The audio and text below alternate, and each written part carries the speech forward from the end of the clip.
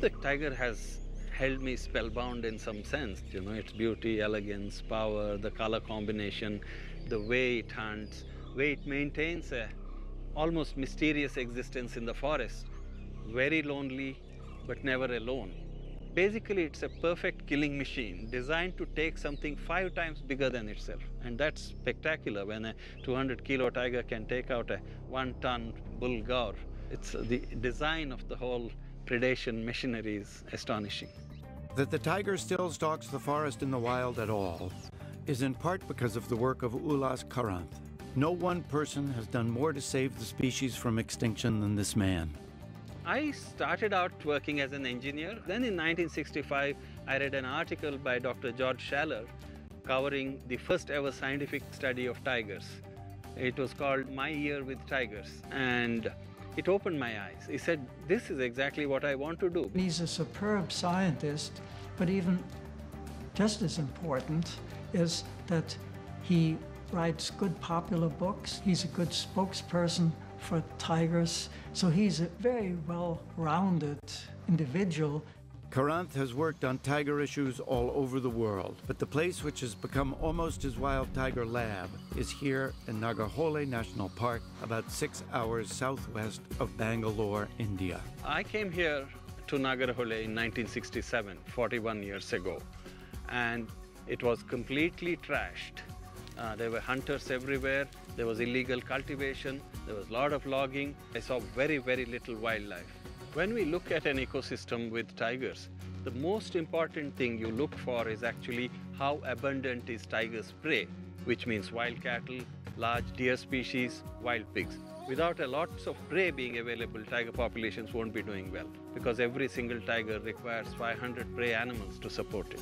Karanth spent years learning about tiger prey and years more setting up protection strategies for the prey, as well as protection for the tigers themselves. This means a lot of action on ground. You have to search the forest looking for poachers, looking for traps, looking for snares, because today there's a value for tigers, tremendous commercial value. Their prey are being hunted out as food or for sale in markets.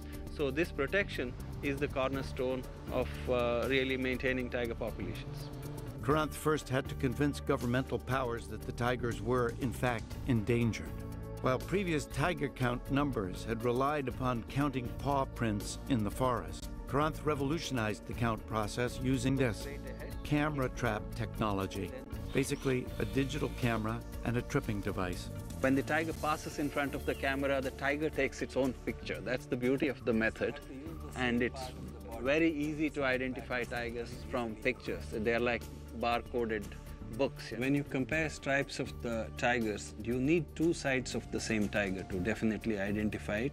It's preferable to use the flanks because they are a flat surface and the stripes don't get distorted. But the real measure of whether we are succeeding or failing is certainly by counting tigers directly.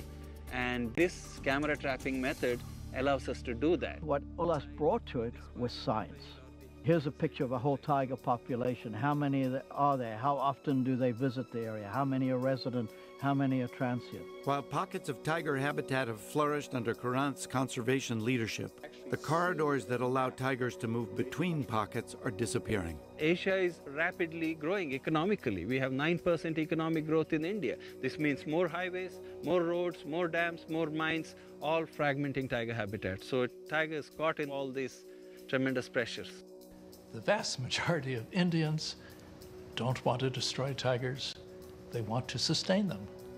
Certainly in part because of the way Ullas has made their lives clear to their importance as symbols of India, of their nation.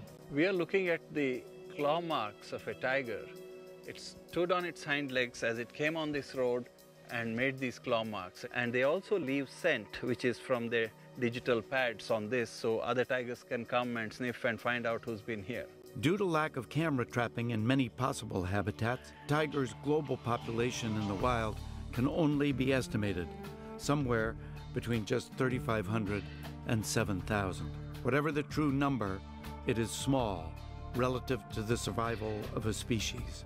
But back at Nagarahole, things look far from bleak. The population of tigers in the park has been consistently near 50 to 60 documented cats for many years.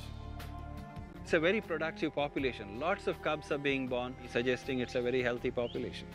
When I see wild tigers doing extremely well in this park and many other places like this, and that I've had some role in that, documenting that recovery as a scientist, it gives me a lot of pleasure. I'm actually not pessimistic about the fate of the tiger. Despite all the pressures, they breed rapidly. Once the prey base is there and they're protected, they produce a large surplus actually. But I also think it has an almost mystical, spiritual element to it, because a lot of people would love to save something like the tiger. They somehow reach back into their prehistoric past and get a direct connection to this big cat and say, I want that cat saved somewhere in this world.